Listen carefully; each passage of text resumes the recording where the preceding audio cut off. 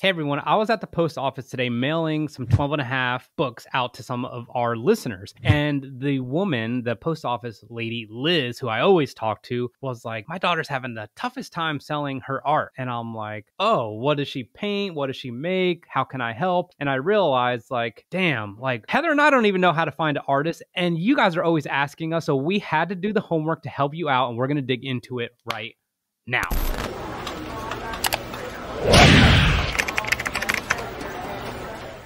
What's up, family? Listen, NFTs, they originally became super popular in the art world. And I think a lot of times our mind immediately goes to artistic work when we think of NFTs. But if you've been hanging out with us for any period of time, you know that we have been trying to expand your mindset of what NFTs can be. And it's not just limited to artists, meaning if you don't have that creativity bone in you, or you don't have that artistic bone in you, you can still make NFTs. But you might need to find somebody who can help you with the artistic side. But what do you do if you don't got a bunch of friends, a bunch of people up in your neighborhood who are artists? How do you find one? I don't know. You turn to us because today we are going to give you 3 places to find potential artists for your potential products. But first, check out this clip from our Q&A episode. This one's from an email from Corey McLeaf. I'm a strength and conditioning coach and personal trainer. I'm hoping to find ways to use NFTs to outreach fitness in a new way. I was curious if you have any advice on finding an artist to help create NFT art. I have figured out how to create my own NFT, but don't have the artistic and digital experience to create pieces I really love. Heather, does Corey need to make art to use NFTs for fitness as a service?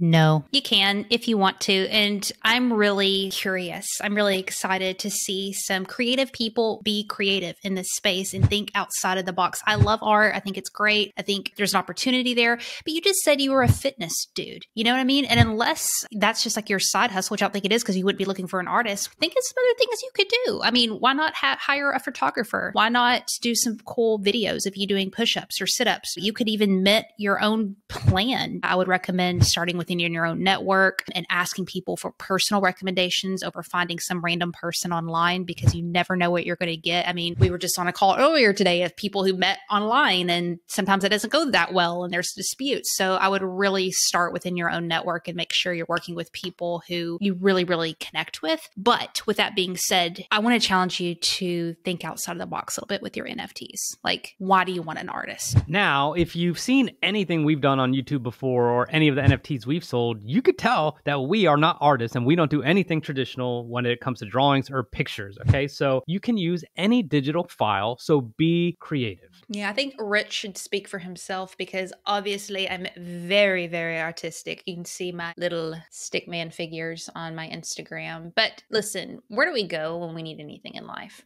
The interwebs. Anything. The internet. That's exactly right. So tip number 1, we're going to go to Twitter at JDM19958. It says there are a lot of freelance sites out there, Fiverr being an example. And he touched on this, which we'll dig into a little bit more. Just make sure you take your time and make sure that people show you their work before you hire them, which should seem like a given, my friends. But listen, just because somebody's saying they're an artist, they have an art degree and all that, we need to see if someone's like, you're going to love it, that's not enough.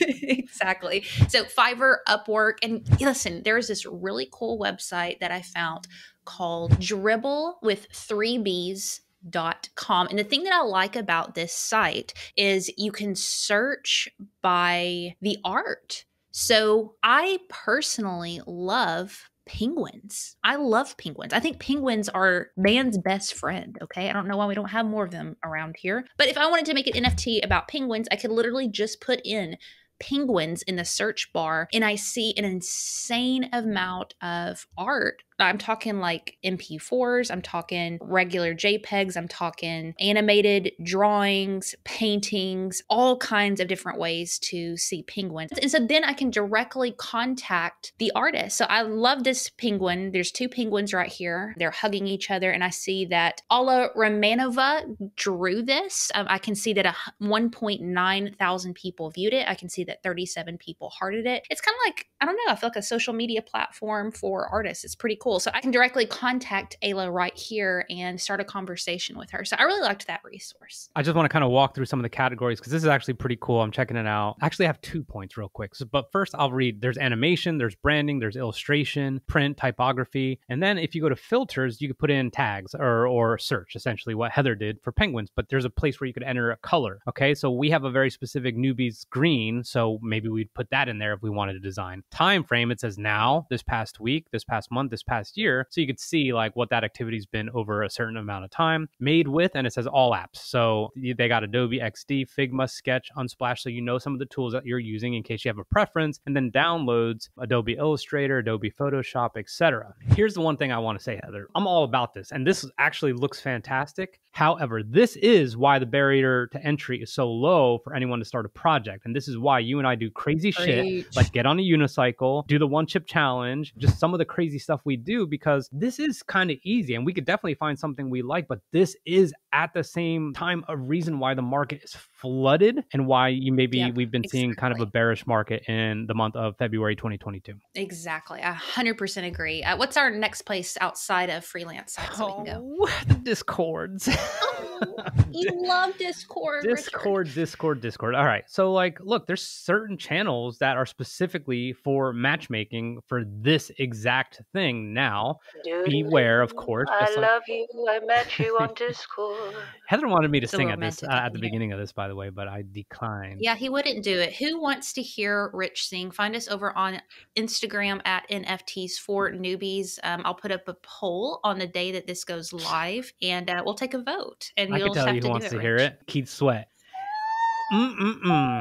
All right. Anyway. Turn that into look, you could go to you could go to the Discords. You could look under team of different Discord channels. Meaning, I could go to World of Women. I could go to Boss Beauties. I could go to Basefish Mafia. I could go to team, and I could be like, who's the actual artist behind some of this stuff? You could also just literally DYOR, do your own research if you have not heard that before, and just be like, cool. You could go to the website of a project you like and just be like, hey, do you have any apprentices who are making art like you or anything like that? So there are a lot of artists still looking for work. Starving artists is still a thing because now there's a entirely new landscape of the NFT world that is screaming for actual artists and not necessarily some generative rendered bullshit. So that is what I would say about that Discord. 100%. Okay, so our very last tip, and this I don't want you to brush over because I think it's really important. In full transparency, if I were looking for an artist, this is exactly what I personally would do. I would start within my own network of people that I trust and ask them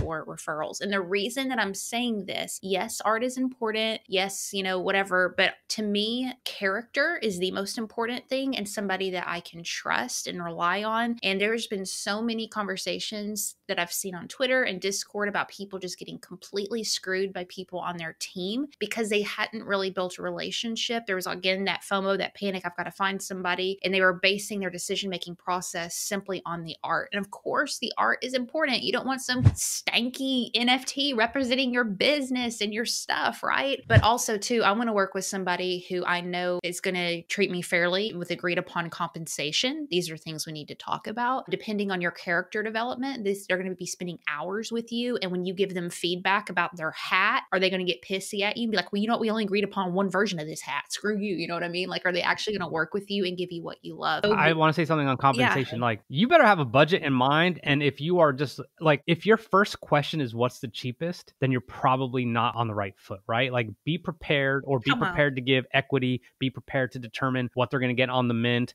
or royalty. After all, like, the artist is like the unsung hero of so many projects. It's like ridiculous, man. So just keep that in mind. Like, be prepared to make a compelling offer, not a fucking bullshit offer, and we'll move on from there. Can I get into my acronym?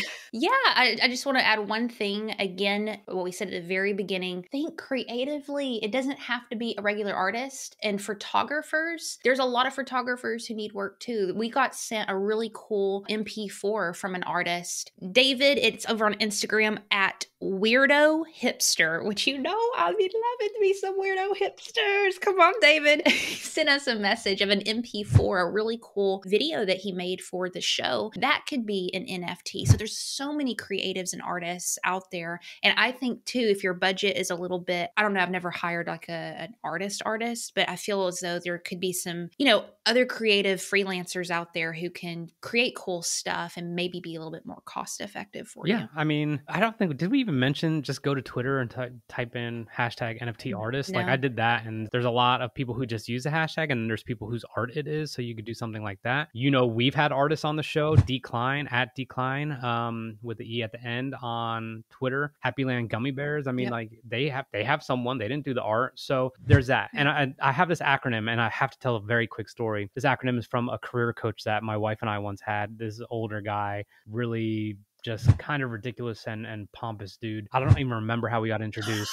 So we went to New York. I hope he doesn't. We went to New York. He picked us up. We had lunch. We went to his house for dinner, and it was significant.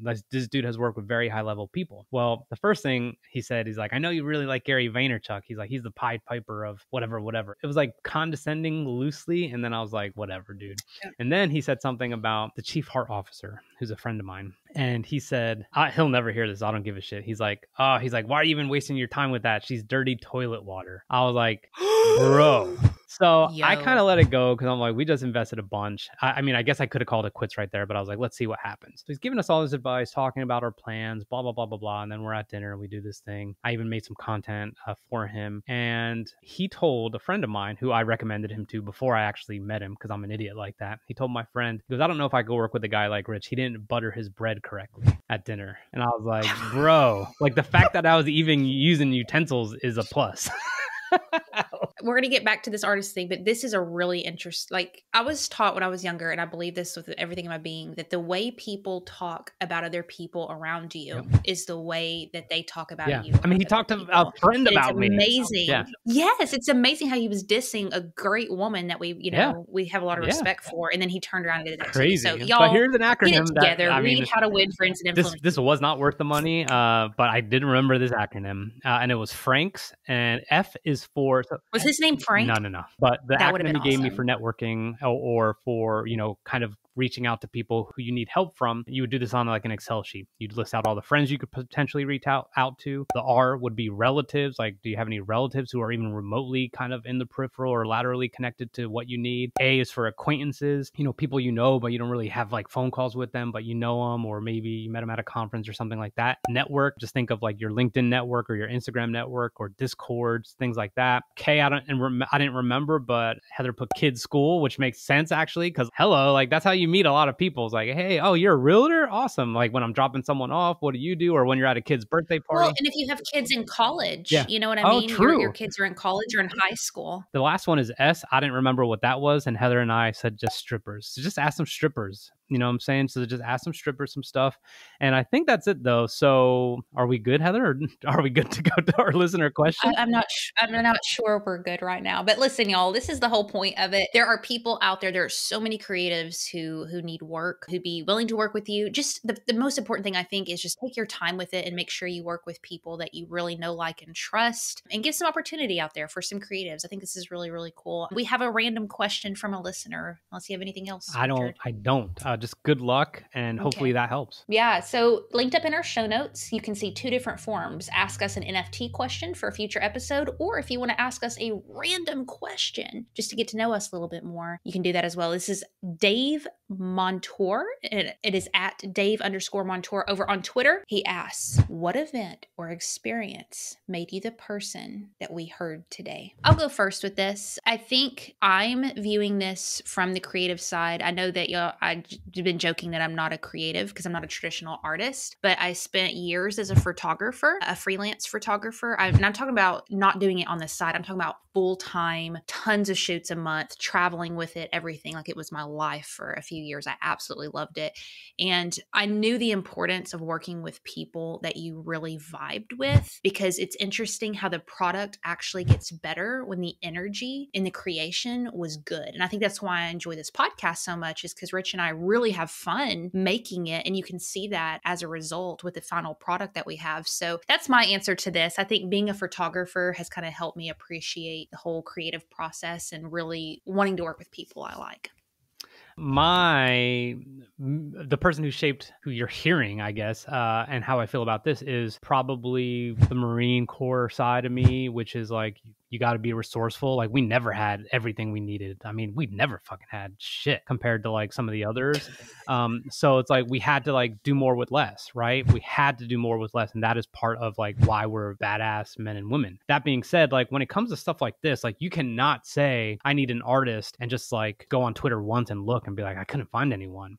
You know what I mean? Like, you got to be resourceful. And the reason I'm kind of really being a little strong on this point is because there are teenagers, people in their young 20s who are getting after it, and like they're looking at it as like, of course I'm going to find an artist. Like, I'm going to have 100 to choose from. And you might be that person who's in their mid 30s trying to freaking flip your life after you've been at some suck shit job for however long, and you're trying to just like break out and become rich and think you're going to end up on a beach for the rest of your life, which is probably what you don't want anyway. So the point is this: there's people who are hungry and resourceful, and if you do not find yourself in a position where you are adamant about solving a problem that you have and being resourceful about how you are going to get to the solutions, then you will probably fail, and you will probably have one of those you are probably the same person who's going to imagine that you don't need to build a community, that you hate Discord and are not going to go on Discord because you hate it that much, even though we do too, but it's been very good for us. So resourcefulness, that's where it's coming from. I really want everyone to just always know that like 90% of the time you could solve the problem yourself. Come on. Speaking of Discord, linked up in the show notes, you can connect with us there. We're doing weekly Q&As, live calls with you guys. Would love to see you there. See you soon.